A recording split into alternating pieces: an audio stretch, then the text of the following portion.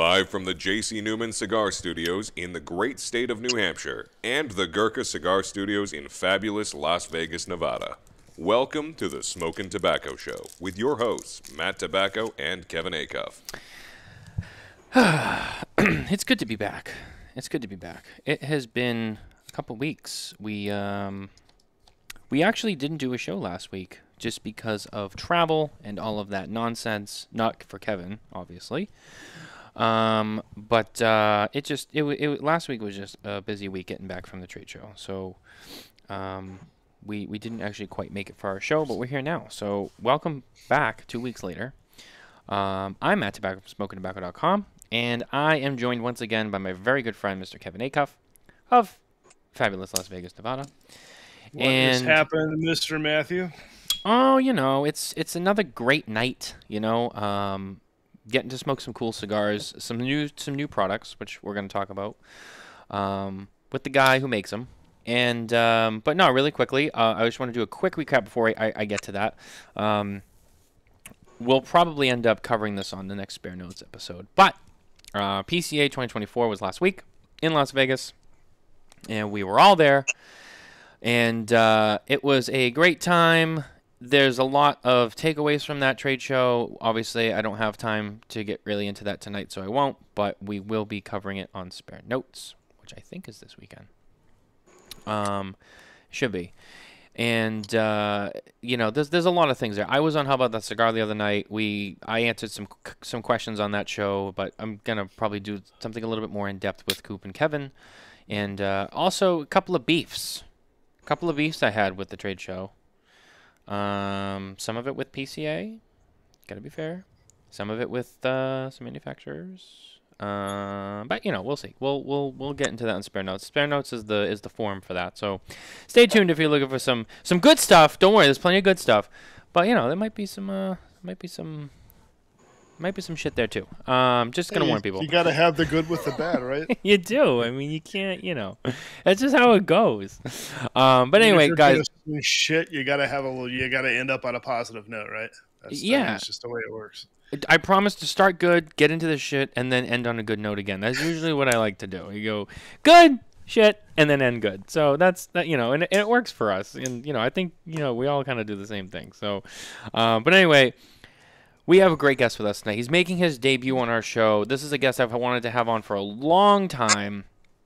Everybody knows who this guest is. I mean, I think so. If you don't, and you smoke cigars all the time, then I don't know what you're doing, but you need to get your fucking life together and figure it out.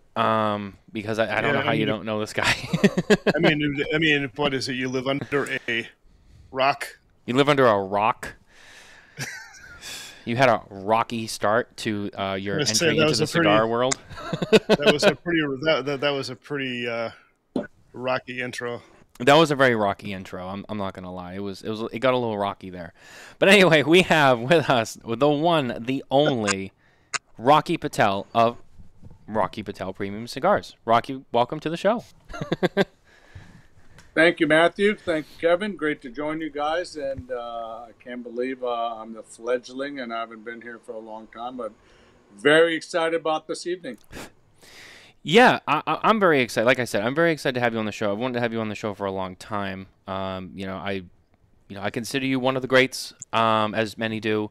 And obviously, the opportunity to have a cigar and a conversation is awesome. So, very excited for have you here. I'm also Kevin has a newer cigar of yours, but I have some of the newest cigars of yours. So this would be really cool because there's a lot of cool stuff we can talk about, and I'll get into that sorry, I can't talk today. It's been one of those days. In just a moment, but I do have a couple of things we have to read off first, and then we'll kind of get into it. The first things first, we're going to talk about what we're smoking, and we'll kind of get into what they are after. But Rocky, you are the guest. I'm going to let you go first. But our cigars tonight are brought to you by the number 2 GuyCigars.com. That's right, the number 2 GuyCigars.com. If you head over there today, you'll find an amazing selection of cigars and cigar accessories from the cigar industry, including especially Rocky Patel Premium Cigars. And that's at the number 2 GuyCigars.com. Rocky, what are you smoking with us tonight? So I'm actually smoking a conviction right now. Ooh. Believe it or not, I'm in Naples, Florida, and we just got done hosting a cigar dinner at a private golf course called Naples National. We had Ooh. about 68 people here. My brother's still inside entertaining them. Had a beautiful dinner, 2, 3 cigars, and this is my third cigar of the night. I started with the white label, moved on to a 60, and now I'm finally enjoying one of the rare, great new cigars that we're making called Conviction. Well, Kevin, I think you and Rocky have something in common tonight. I think we do have something in common because I too am smoking the Conviction. Nice, Kevin. Is this the first one you smoked? It is the first one I smoked. Was actually very just wow. This thing is so good, Rocky. I think that's my best work yet. I can tell you that, my favorite part about the cigar industry is blending. And people always ask me, do you guys master blenders? I said, absolutely not. Since I started in 1995, 96, I've been blending cigars. Every single brand, every single cigar we've ever launched, I've blended myself. So, that's one thing I very much enjoy. I enjoy cooking. I have a passion for taste. I think I have a good palate. And I love working with different tobaccos from around the world and creating blends. And we'll make 100, 120 blends, narrow it down to 3. And then I'll change the primings, I'll change the binder. Sometimes it gets better, sometimes it gets worse.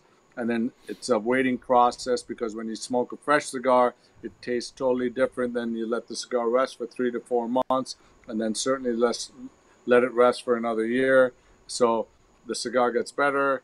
Sometimes it gets worse, and it's a long, long process, but it's a fun process. And when you find that cigar and you go, wow, this is unique, this is different, this is special, and you usually come down to 1 or 2 or 3 blends that stand out, and you go, this is different than everything I've had. And I think the Conviction's got that rich character, it's got that lingering sweetness that we're trying to accomplish with the old Cubans of 20 years ago. It's got that balance, and so I think it's something very, very special. It is definitely silky smooth and flavorful, and I mean, you can tell there was a lot of care that went into this, and you can tell that there's older tobacco, like very well aged tobacco in it. Yeah, so it's got our original tobaccos when we first started growing in Esteli and Codega from 2014. Ironically, I was at the factory a few years ago and we were doing inventory, and we're stretched out among 12 different buildings. We're working on building a new factory. We're breaking ground in May and try to put everything under one roof. And, this boutique factory just kind of exploded, and we started growing so much tobacco. And without tobacco and without having those resources, it's impossible to make great, consistent cigars. So I've been a big fan of farming and cultivating our own tobacco and having the opportunity to cure it ourselves, ferment it ourselves. And we grew on virgin soils in the heart of Esteli. And I said to Amilcar, I go, what's this? I can't believe we got tobacco from 2014. I thought we used it. He goes, nah, we haven't used it all. There's these bales. I said, well, let's create this unique project. And at the time, with the lack of Cubans in the market, the Europeans were screaming for like a higher-end, luxurious product. Because if you think about it, I wanted duty-free stores in London and Frankfurt. I wanted the Davidoff store in London. I wanted J.J. Fox. And they were selling Bahiques for a Robusto for 430 pounds, a Toro for 560 pounds for a cigar, not a box. And they were like, come on, we need $100 cigar. We need $100 cigar. And I was so against it. I was like having diarrhea going, $100 cigar. So I've got to come up with something special. So we came out with packaging that screams luxury, but at the end of the day, the cigar had to back up the quality, the taste and flavor profile and have that. So when we found these tobaccos, and we found like a really old age wrapper from San Andres that we originally bought, some binders that were like broadleaf and Hamastron, and just really stuff that we collected for a long time. And then we aged the cigars for a year and a half, 2 years after we rolled it. I said, this is special. And so this is what we're smoking now. So if you get the opportunity, our fellow listeners out there, I know it's not an affordable cigar for an everyday cigar, but for a special occasion, if you're celebrating something, you have a fabulous dinner, try Conviction. I promise you're going to fall in love with it. Very well said. That's exactly why I chose it tonight. I figure, Rocky's first time on the show with us. I mean, what better way to celebrate the man than, to smoke his first deep dive into a cigar like this. And I got to tell you guys, it's like, these cigars aren't sponsored. At least my cigars here aren't sponsored, and it's worth every penny. So, well, I'm not smoking a Conviction, and I'll be honest with you, I have not had the Conviction yet. But what I am smoking tonight is, and Rocky, I don't know if these have shipped yet, but I did get this at the trade show from your brother, the Rocky Patel Gold Label, which was one of the cigars that you did showcase last week at PCA 2024. This is so far, I just lit it up, and it's very good. A lot of pepper up front, and then it just kind of mellowed in a little bit. But I'll tell you, great draw, construction, a lot of flavor right out of the gate. Just everything about this cigar is just very exciting, I have to say. And one of the things I will say, look, you've been around a long time. You've been in a lot of cigars, and there's a lot of brands that people have been smoking for many, many years. But I do feel like, and Mitchell, who's also on our team, commented this a few minutes ago. The last couple of years, I mean, you have really put out some screaming hits with the products you've brought to the market. I mean, my mind first goes back to the 60. So far to date, and I've smoked pretty much everything that's been out and almost everything that's come out in the last few years. And I think the 60 was one of my favorites that you've done. We had it on our list a few years ago when it came out. I think it was like number 2 or number 3. That cigar was really fantastic. The 60. I mean, I remember smoking that 60 and just taking a step back and being like, "Wow, this is good." That cigar blew me away. And today, I think it's my favorite cigar you make.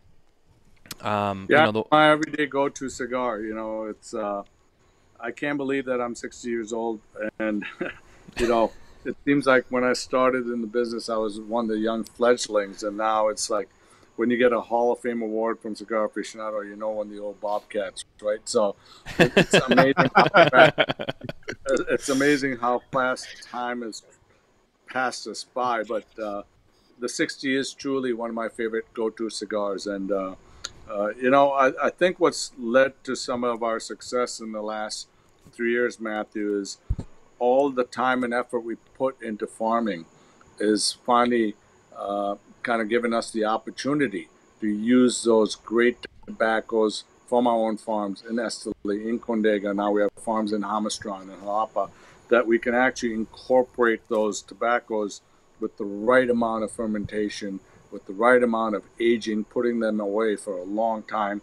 And we're at a point in my life where I like these new little pet projects where we build humidors that can hold 3-4 million cigars, and we put them away after they're rolled for 2 years. We don't smoke them after 3 months, 6 months, 8 months. We said, let's try that. We tried that with aged limited rare.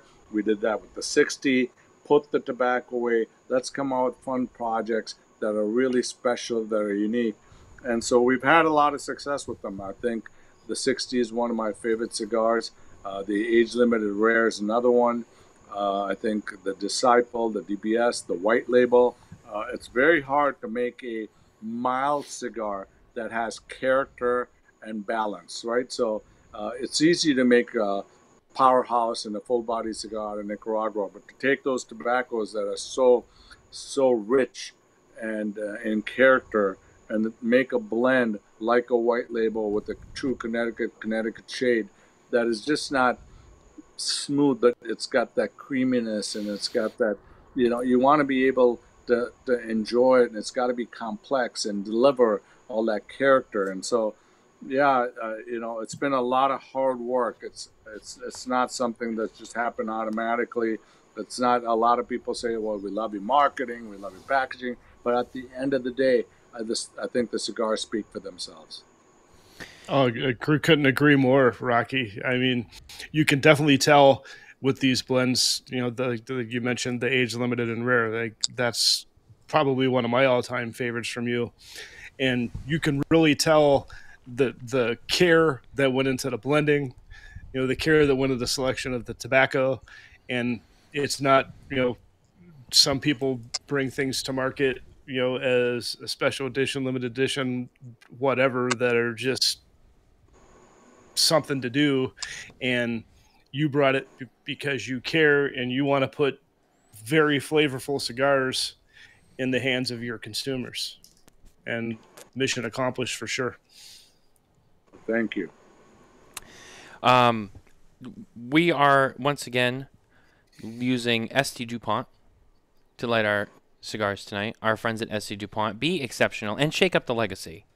Which I don't have my Biggie lighter with me, and I brought it to Vegas for the trade show, and I did not lose it. I know I have it because I know it was here when I got home, but somehow it got all shuffled in with a bunch of my cigar stuff that came back down to the cigar room, and I don't have it with me. And I was looking for it earlier before the show, and I don't know where it is. It may have made its way back up to my office. I don't know. So I don't have it with me. It's not gone. It did make it back. I know it made it back. Now I don't know where it is. So it's just somewhere where you don't know where it is. And I know Les Mann is watching too, and I probably shouldn't say that because now Les is probably over there going, "Oh my God." So see, I brought my Slimmy to the trade show, and I actually managed to keep track of it and see. Yeah, but you live in Las Vegas. You didn't have to travel and all of that, so it's like yeah, you didn't have luggage. It's a hard thing to keep track of these lighters. I mean, we'll be sitting around a group of people, whether it's a bar, whether it's a cigar lounge, whether it's at the trade show, and invariably, every single time, these lighters just seem to disappear. And then you got to go for this hunt. And it's like the hunt for Red October. It's like, I gave it to that guy. And then that guy goes, well, I gave it to that guy. And then it goes, I gave it to that guy. And then finally that lighter shows up like 2 days later. And you go, wait a minute. It's amazing how these lighters just disappear. And you're just trying to be polite and let people use it. And it's just people just kind of automatically stick it in their pocket, or they're polite enough to lend it to somebody else, and it's amazing how these lighters disappear. I love Les Mann, and I love the St. Dupont lighters. They're great work. Yeah, absolutely. I have with me my Line 2, which anyone who knows St. Dupont is, knows about that ping. This is a classic lighter. I do have that with me. That is what I used tonight to light my cigar. So just a big thank you to St. Dupont for being with us again, and for all the hospitality at the booth last week. I have to tell you, they are some true professionals over there. So thank you very much to them. Well, yes, I see Les throwing some love to Rocky. Yeah, Les Mann is here. Les Mann is here. Let me bring that back up. Sorry. I have so much respect for Rocky Patel and how he has grown his brand and all of his passion and energy in the industry, as well as all of his time and efforts in Washington, D.C., always repping the entire cause, and that is such a very true statement. So, thank you, Les. He's one of the best. He's one of the best all-time scholars in the lighter accessory business, and we love him. And we work on a lot of projects together, and we love Les and all the work he's ever done. He's the man. I'll tell you, he's up there on my list of people in the business. He's up there. He gets shit done too. I gotta give it to him. He works hard. Love you, Les. Thanks for being here, buddy. So Rocky, back to you now. We talk. You guys are smoking Conviction. I'm smoking the Gold Label. We've talked a little bit about some of the newer projects. I wanted to ask you, as someone who blends cigars, something earlier, and I wanted to just kind of jump on it really quick while it was in my mind. Today's day and age, I know cigar making and blending is probably different than it was 10 years ago, 20 years ago, 30 years ago, etc. Going back, especially like 20 years ago, do you feel that there was a time when, working with Nicaraguan tobacco and, in Nicaragua, the Dominican, everywhere outside of Cuba, right? Was there a period where it just kind of felt like when you were blending cigars with these other tobaccos that the Cuban cigar, the Cuban tobacco, and all those legacy brands that were coming out, was that still the benchmark at that time? Like that was the blend to beat, or that was like the focal point? A lot of people, just whether they knew it or not, was just like, when they're in the blending process, that was like, it has to be similar to this, it has to be better than this, or that was like the focal point. And now it's kind of shifted till that doesn't really matter anymore. Now we just kind of blend whatever is different. So as far as I'm concerned, there's no doubt that Cuban tobacco is unique and distinct, and it's got a great character when you get the right Cuban cigar. But I really never looked at Cuban cigars as the benchmark. I thought they were overhyped. The construction and the quality and the consistency of the brands just were mediocre. When you got a good one, they were great, but the taste profile was pretty average. I mean, they were medium-bodied, they're mild and medium-bodied. The Cuban cigars did have a lingering sweetness that was unique and different than all other tobaccos. So when I was making blends, I was never aspiring to try to be like a Cuban cigar, because I was so, I guess, just disenchanted by the fact that when I went to Cuba and I saw the level of quality control that was lacking, and the lack of passion and care for this beautiful artisan family that we call Premium Cigars, that, to me, it seemed like they were just grabbing the money, and they were going after capturing the money based on the brand naming of Cuban cigars. And the tobacco one day came from this farm, and then came from this farm, and from another farm. And the wrapper that was lighter became a Romeo, a lighter, darker wrapper became a Punch or Cohiba. And I think that the whole myth of people gravitating towards Cuban cigars was just like people that gravitate towards a fashion brand without really knowing about it. And so, I just was never one of those. The people that I was very proud about, that I tried to replicate, that I thought were great cigar makers, were the Fuente family, the Padron family, people that I respected for generations, that make great quality cigars, that had pride and passion in the art and what they did. And so at the beginning, it was very, very difficult because I didn't have access to all those great quality tobaccos. We were just trying to make brands with people, and I knew I had a great palate, and I make a great blend, and it gave a great rating. But to get that consistency in the manufacturer was very difficult. It wasn't until we took complete vertical control and integration of making cigars, starting at the farms, to the curing, to the fermentation, to the construction.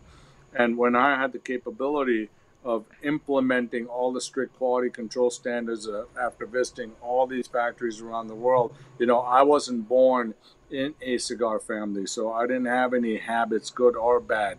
I went around the world, looked at what people were doing, and tried to pick up all the good trades of what they were doing and try to implement the strictest quality controls in manufacturing, curing, farming. And when I had that opportunity to have that capability, that's when we changed the name from the brand Indian Tobacco, how we started, to Rocky Patel. And so for me, it's always been about quality, consistency, construction, and obviously flavor. And we've been proud of preaching that anytime you smoke a Rocky Patel cigar, the one thing you're going to get is a very well-constructed, consistent cigar. You can debate whether the flavor profile fits your taste or not, but one thing you're going to get with our cigar that is perfect in construction. The tobacco is perfectly cured, it's perfectly fermented. Every single cigar goes through a draw test machine. The draw is perfect. And so, I was working on being meticulous on the construction of the cigars, And then eventually, when we started getting tobaccos from our farms that were old, and we could have all these different raw materials that would work with in blends, then we could create unique taste profiles and let the cigars age for a while. And so we're just coming into, our stride right now. And I think that, we're getting to the stride of where we're taking the brand to the next level of quality, taste, and consistency. I think that's very true as an outsider, and watching the brand, smoking the cigars. I think that you guys have always done a great job. I mean, you sell a lot of cigars. Rocky Patel is a name that's recognized by so many people. I mean, when I talk to seasoned cigar smokers, you talk to casual cigar smokers, even you talk to newer cigar smokers who are just kind of getting into it. One of the first names that they know is Rocky Patel. And like you mentioned, Arturo Fuente, Padron, those names that people know right off the bat.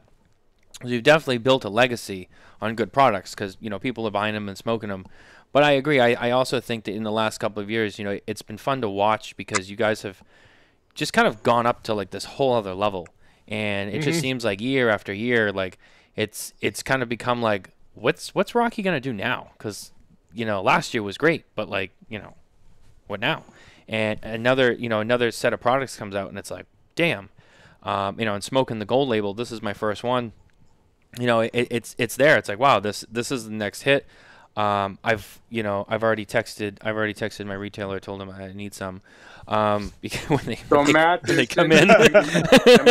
interesting you mentioned the gold label because we had major arguments and debates in our office for about 4 months because what price point should we actually sell that cigar for, because the packaging screams luxury, the cigar smokes great, and in the last 2 years we've been releasing cigars that are in that $16 to $24 price range, and we said and everyone's like, gosh, you gotta have this cigar at like 16, 17, 18.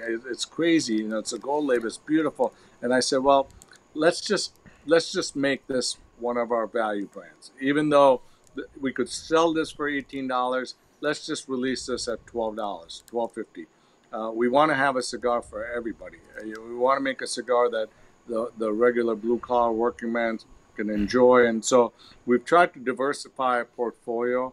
So I think that gold label is a fantastic cigar, and at that price point, at $12.50, it's a fantastic cigar, and so we want to cater to everybody. And when we launch cigars, we don't launch them to say, oh, what are we going to make? What's the profit? Or what target we're going to... We just come up with blends that we say, wow, that's a great blend. Let's introduce it. And we want to make sure that everybody can afford our cigars and enjoy our cigars. I agree. I was just going to say, at this price point, I agree. I mean, this is a fantastic cigar for $12. I mean, this cigar smokes, much closer to the $18 to $20 range. I mean, this is fantastic. And I don't have it with me, obviously, but I've seen the box and the packaging, which is pretty special in itself too. I mean, for what it is. I mean, the design elements on it, which that's another thing too with all those products I just talked about. The 60, the white label, the Disciple, and the gold label, like the packaging work. I mean, the Conviction that you guys are smoking. I mean, the packaging work. Not that you taste the packaging, right? But still, I mean, it's part of it. And it's been very, just very sharp and just right. Extra over the top, and it's in the colors, the designs, everything just seems to like fit together nicely. It's not just kind of thrown together, and it's not gaudy. It's just it's very it really stands out and it pops, and it's been nice to see. And really, I just want to let all you consumers know the times have changed over the last decade. When I got into the industry, long filler used to be $3.50 a pound. Now that filler is $10.50 a pound. Binder used to be $4.50 to $5 a pound. Now binder's $12.50 a pound. Wrapper used to be $10 to $12 a pound. Now wrapper goes anywhere from $25 to $60 a pound. And, Wow. the Wow. cost of growing tobacco, the labor costs, the electricity, the fertilizer, everything has gone up substantially in the world. And on top of which, it's the taxes. And so, it's not like we're making all the money. I mean, I remember when we released our Edge, it was a great value cigar for $5.50. I can't sell that cigar cheaper than $8.50. We're not making any more profit. In fact, we make less profit on our cigars. It's the S-chip tax, the federal excise tax. Then you have the FDA. They got their fingers, into the pot. And then you have the state taxation. It can go anywhere from 50 cents a cigar all the way to 70%, 80%, depending on New York or California, Minnesota, what state you're in. So, we are trying to get the cigars out to all of you at the best prices possible, but it's the world that we live in. It's the cost, the taxes, and that's really where the cost of the product is so much more than it used to be years ago. So all the cigar manufacturers out there are trying to release cigars at a price point you can all afford, but unfortunately we have these crazy taxes from the government, and of course then we have all the other issues that I just talked to you about that make cigars much more expensive than they used to be. No, it's funny, Rocky, that you bring that up because I know you're so involved with, and even like Les said before, with a lot of stuff that goes on in Washington, D.C., with FDA and just all of the taxes and regulations and, when the substantial equivalence, kind of first came into play. I know, you guys were very involved in that. And if I remember correctly, before your tobacco days, you were in law. You were a lawyer. Is that correct? Yeah, I was a lawyer, and I had no reason to be in politics. I had no idea to really know how to meet a senator or a congressman. And all this happened when I found out that the federal government was going to have an S-chip tax that was going to take our tax that we're paying for cigars 4.5 cents for children's health care, and they wanted it $10 per cigar. And I got freaked out, and I called my friend Jeff Borshowitz from Corona Cigar Company, and I said, Jeff, we got to head to Washington, D.C. I don't know shit about politics. I have no idea how to even get into a senator's office or congressman's office, but let's go up there because I smell a rat. And so we went up there, and we were literally sitting in the cafeteria of a Senate office at the Coke machine, waiting for senators to come by and say, please, Senator, I need like 10 minutes of your time. This is about 500,000 jobs. It's going to destroy all the mom and pop retailers around the country. This makes no sense. And the first one was Senator Harkin, who gave us 30 minutes in his office. Then he introduced us to Senator Reid, who is the Senate Majority Leader from Iowa. And that's how the ball started rolling. And we soon realized that there are a lot of the big companies that I won't mention names that kind of wanted this regulation, kind of the Philip Morris mentality, have this regulation that is so overburdensome, it'll wipe out 80% industry and they'll be the lone man standing.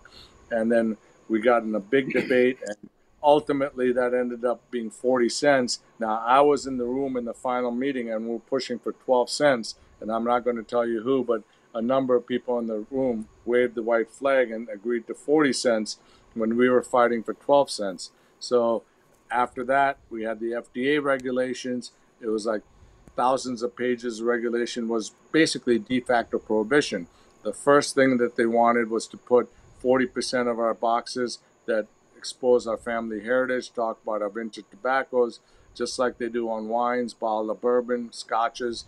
And, they wanted to regulate and have these boxes that say they cause cancer, etc. So we took the science to them, and we tried to lobby in Congress. We had 3-4 different bills go through Congress. We got into the Senate side, and ultimately at the 11th hour, our language would be pulled out by Philip Morris and others because they didn't want us to prevail as premium cigars having a victory versus all of the tobacco products. So we finally went to the courts, and the judge ruled in our favor. And they said, Judge Mehta, an Obama-appointed judge, ruled in our favor and said that the FDA has not shown enough evidence that premium cigars possess a public health risk, and there's no youth access issues, and there's certainly no evidence to show that premium cigars cause cancer. So why would you have them have these crazy warnings on their boxes? So that was a great victory. After that, we filed a second lawsuit where they wanted pre-market review, substantial equivalence, and constituent testing all cigars. Well, that rule was really made for cigarette companies because every cigarette has a certain amount of nicotine and tar, and they're made by machines, and you can control the level. Well, cigars are handmade. The way I make cigars versus Padron or Fuente or anybody else, we have a different way of curing the tobacco, fermenting the tobacco. We certainly can control how the cigars are made. We have our own skill set, and they're used occasionally. They're not used as an addiction like cigarettes. Again, no youth access issues. So again, the judge ruled in our favor, said the burden to the entire industry completely outweighs the benefit, that you're trying to regulate. And against the science shows that there's no reason to have premium cigars treated in a manner like cigarettes, and you need a more tailored rule. And finally, we filed a third lawsuit to get rid of the entire regulation because the FDA had time to investigate our industry, which they never did. They really wanted de facto prohibition. They just wanted to ban. They didn't look at the science. They didn't want to look at and treat premium cigars differently. And finally, the judge caught on to all of that and said, you guys have had the time to look at premium cigars. You've not treated them you haven't taken their science seriously, and basically you're just trying to prohibit premium cigars from existing, and it was a great win for the industry. Now finally the Justice Department and the FDA has appealed it, but we feel very, very confident that we will win in appellate court, and if we won't, we'll certainly win at the Supreme Court level. So nobody thought that we, from the tobacco perspective, would ever win against the federal court, against an administrative agency, and it cost us $14 million. Between the PCA and the CRA, we put up the money. Most of the family-owned companies put up a lot of money to fight this battle, and certainly the big companies and corporations didn't put up any money because they thought there was no chance we'd have this victory. So it was kind of a big deal. We took the science to them. We spent millions of dollars collecting data from New England Journal of Medicine, from the FDA's own data, etc. And so it's kind of been a monumental victory for us to protect the right and privilege to enjoy this beautiful art form and this artisan industry, cottage industry that we call premium cigars. Well, very well said. I mean, thank you for all of that. I mean, that's, I don't think we've actually had anyone on the show who's actually really laid it out all the way like that. But yeah, I mean, it is. And I remember when I started smoking cigars, 2016-ish, 17 is when I really got into it. Yeah, I mean, I remember, spending a lot of time, my local shop, Two Guys Smoke Shop. I know, those guys, Dave. I spent a lot of time with those guys and learning cigars and tobaccos. And then it kind of became like this, hey, do you know about the FDA? And I started to, hear about all these things. And at the time it was yeah, I don't know. There's a lot of stuff that might go away. And, there's this and that. And there was just this feeling of doom and gloom with a lot of people with hey, there's shit going on. And, a lot of manufacturers are trying to prepare. There's a lot of smaller brands that might get wiped out. We don't know. CRA Matthew, trust me, it was doom and gloom. It would have cost a company like mine $80 to comply. And I'm not going to mention names, but I had the CEO of a major corporation in the cigar business. That's a public company. Basically pull me out at their lunch meeting and say, Rocky, I don't understand why you're fighting this. You'll be one of the 8 people that will survive. It'll be good for you. So they were looking for this regulation so that it will wipe out everybody else and be lone man standing. And I said, once you give the government that opportunity and open that window to regulate you, they just keep stockpiling and stockpiling and stockpiling until they wipe you out of existence. Their motive operandi is that anything that burns, they don't care if it's a cigarette or a cigar, they don't distinguish the difference, they don't look at the science, they want to wipe us out. And it's a legal product. Science has proven that it does not have health impacts on you, the epidemiology, pulmonology, all this stuff. We took it right to them on the science. Even the attorneys at the beginning were not ready to fight them on the science. They said it's very hard to fight an administrative agency on science. And we took it them on science, and we won on science. And the facts have been on our side, from youth access to everything else, that they don't have a leg to stand on. Wow, That's one of the things that I've noticed, and I mean, just myself as a consumer and an aficionado of cigars, and really appreciate is you guys actually taking the fight and going in with the attitude that we can win this, because it just seemed the confidence. Maybe I'm wrong, but it just seemed there was a lot of people that just kind of discounted it. Well, it's the federal government, we're not going to beat them, so let's just see what minimal damage can be done, and we'll just live with the results. And you guys didn't accept that. You guys, took it to them, took all the facts and everything to it, and went hard and heavy. And we really appreciate that.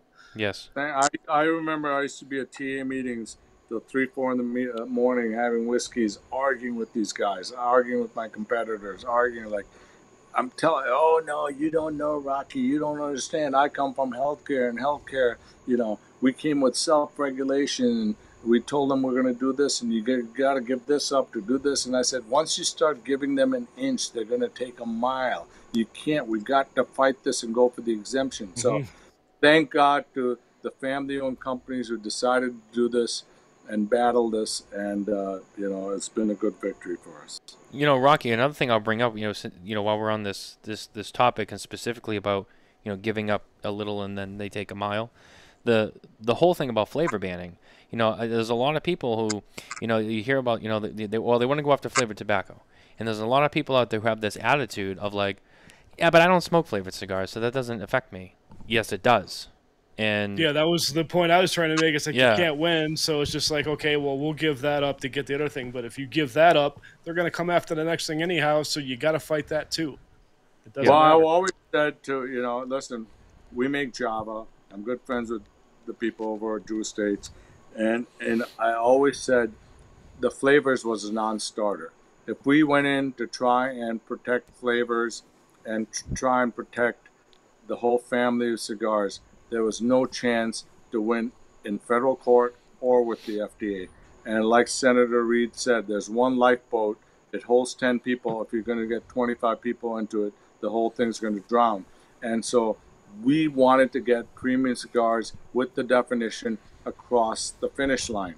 Once we got premium cigars across the finish line, then we could work on showing that the FDA that premium flavored cigars are also premium cigars that are distinct and and different.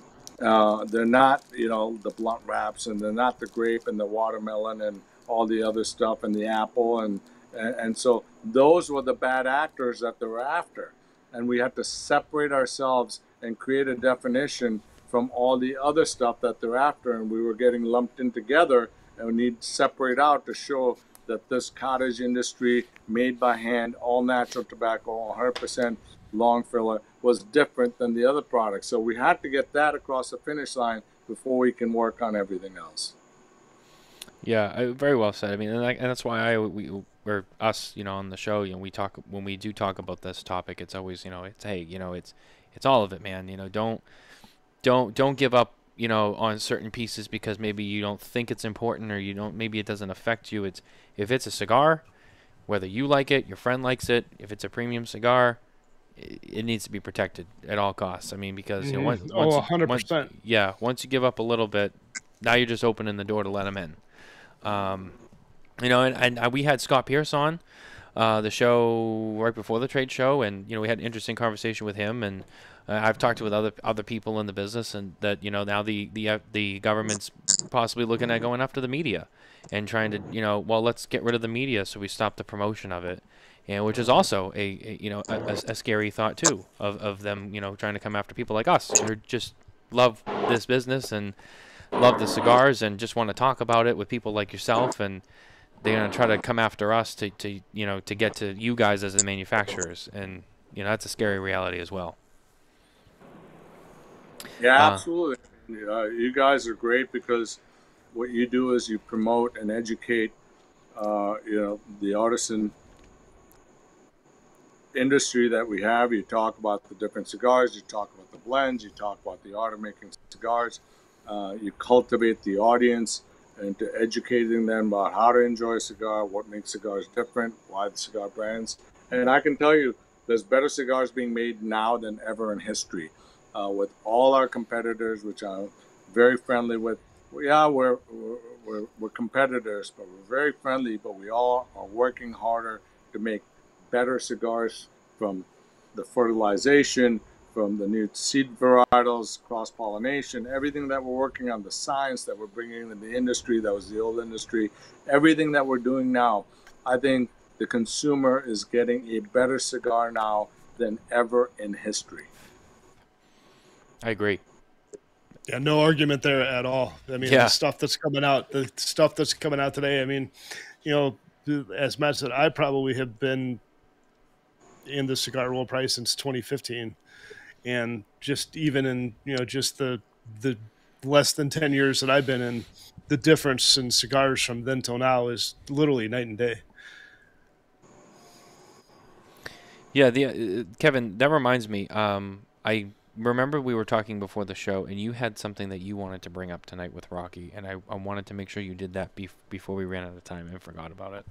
Oh, sure. And this is actually a fun side in Rocky. I don't know if it's a story that can be repeated. I know. Man, this is going back probably 2019. You were here in Vegas for an event, and I was actually doing a small media show with a local B&M here, and you told us a story, and I can't remember if it was Nicaragua or the Dominican Republic or where it was, that you were on a river and came across a soldier that had been like, I think it was stabbed with a machete or something like that. Can you share that story? Because that was like a Rocky story that's like epic. It's a long story. It's not a soldier, but it was a friend of mine that decided he wanted to show me this new farm he built, and not built, but he found, and it was supposed to be a 8-hour trip. It ended up being 6 days. And it's a very, very long story, but in a nutshell, we ended up on the Coco River, which divides Nicaragua and Honduras. We ended up where the Sandinistas and the Contras were fighting in this little boat, like a Thai boat, with pigs and chickens floating down the river. And every 10 minutes we'd have to get out because the boat would bottom out. And it was hot, it was sweltering, it was lightning, it was raining. We ended up after the third day pulling over to somebody's house trying to get something to eat because we're starving. There was no electricity. This lady had a flashlight that she stuck on her net. We gave her $20. She slaughtered a pig right in front of us. Lost my appetite. She cooked this pig under a flashlight, and then there was like 10 of us from the boat sleeping on these hammocks on the lanai. And at 3 o'clock in the morning, I heard gunshots go off. And next thing I saw, machetes flying, and one of the machetes hit this guy next to me. He was like a 19-year-old kid, right between the mouth. His whole lip was falling down, and I took him to the hospital, back on the... Oh, no.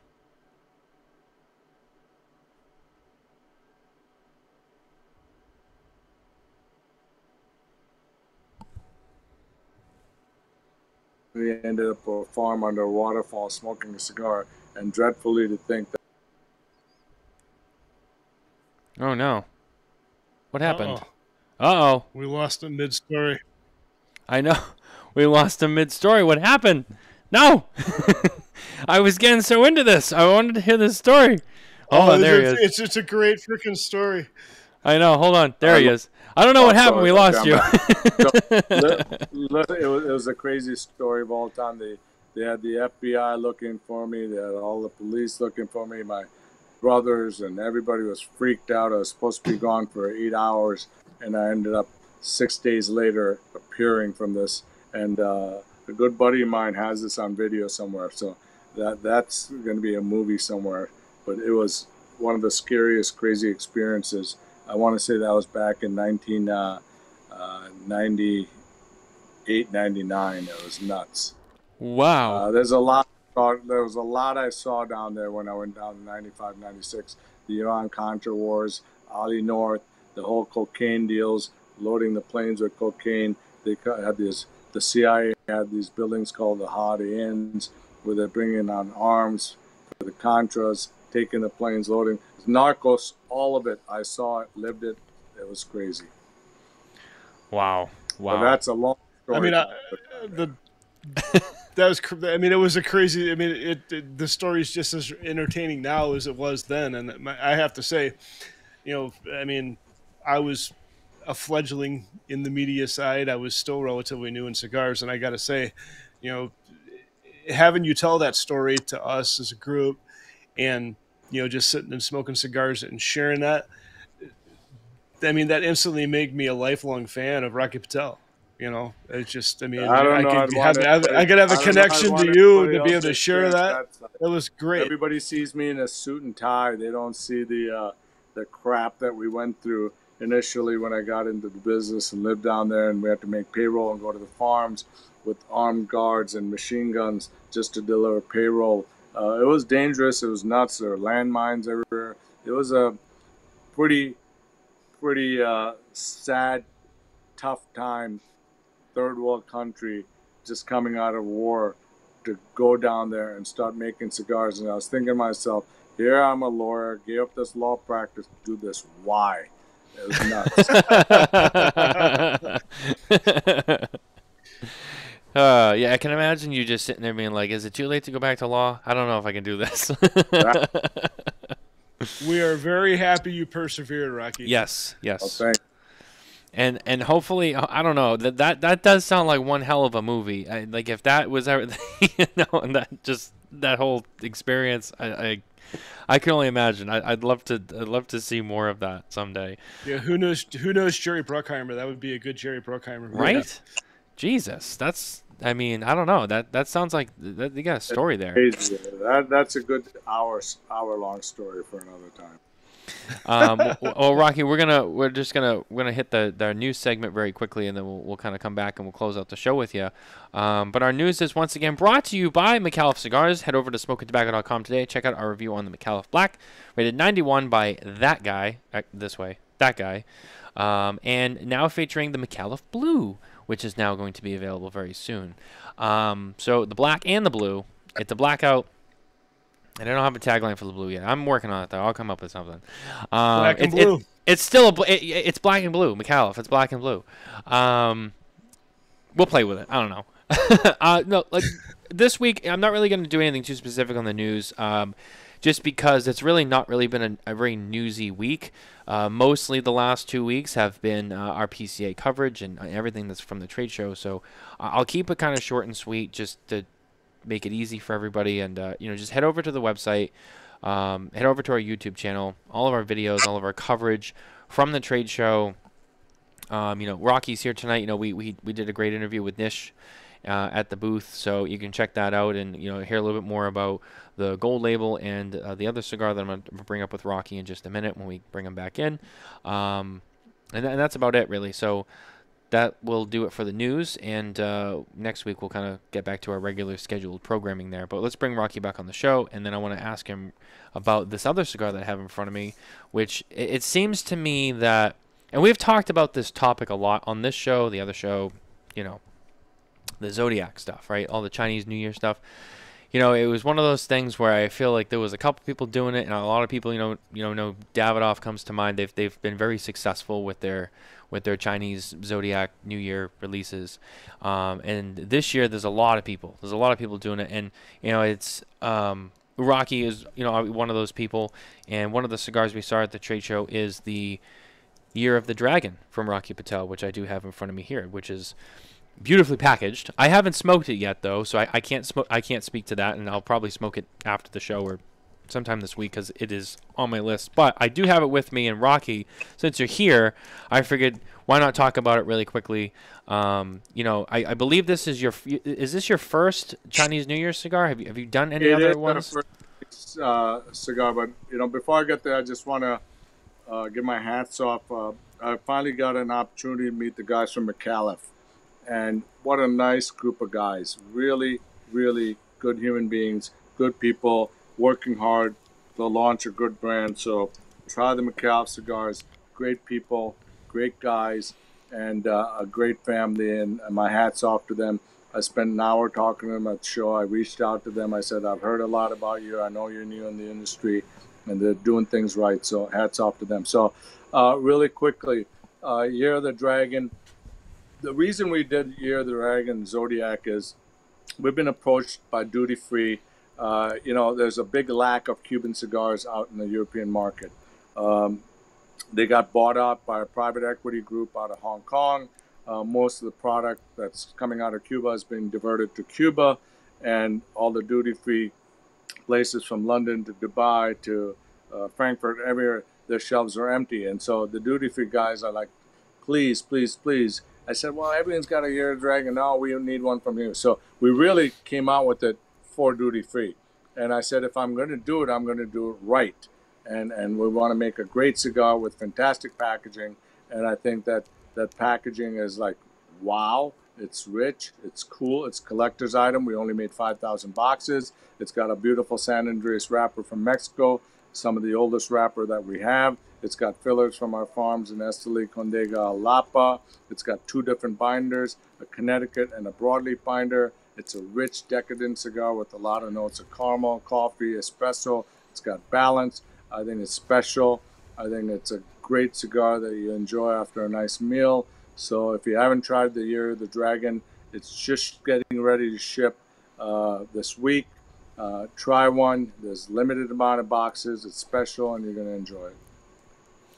Yeah, I saw that, and I immediately gravitated. And everyone's done a great job with their packaging. And I think that being a limited edition, you kind of, and you can speak to this. Obviously as a manufacturer, I feel like when a company does a limited, I think obviously there's a little bit more time and thought put into it because it's a special release, it's a special project, and obviously that includes the packaging. And I think a little bit more time and care goes into that, and you want to make it a little, exciting because it's special, and there's not as many of them, and it won't be around forever. So why not make it grand if you're gonna do it? But yeah, I think that it's a collector's item. I really believe so. Oh yeah, no, I agree. And looking at the band, and I don't really want to get too close, or my camera might unfocus, but you have that nice long secondary band, which I know is something that especially the last few years, you guys have done on a lot of your stuff. I have another gold label with me, just with the and I know like on the 60 and some of the others, you had that kind of secondary, long band of the foil or whatever that you guys use, which I think it really dresses up the cigar. But yeah, on the Dragon, it's really cool. You guys have the red and the gold.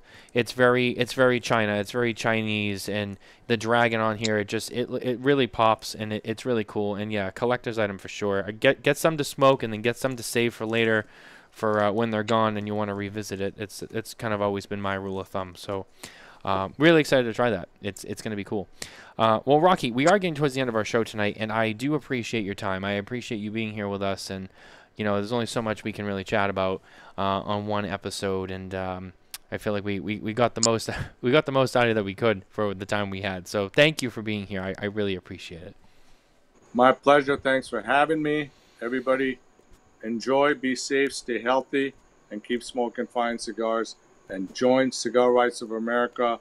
100% is $25. 100% of the money goes towards fighting your right and privilege to enjoy fine cigars, fight state taxation, local taxation, and fight the FDA. So thank you guys. Appreciate you and look forward to seeing you soon. Absolutely. Thank you, Rocky. Thank you, Rocky. Well, guys, that's going to do it for our show this week. Make sure you stay tuned for more of our PCA coverage. Don't forget to like and subscribe on all of our platforms, and visit smokintabacco.com for more news, reviews, and updates from the cigar industry. We'll see you on Saturday night with Spare Note series with William Cooper and that guy over there and Mr. Kevin Akoff. It's going to be another great show with the three of us. We have a lot to say. Kevin, I know you're excited about it, so it's always a wild time. But guys, that's going to do it. We'll see you next week. Take care.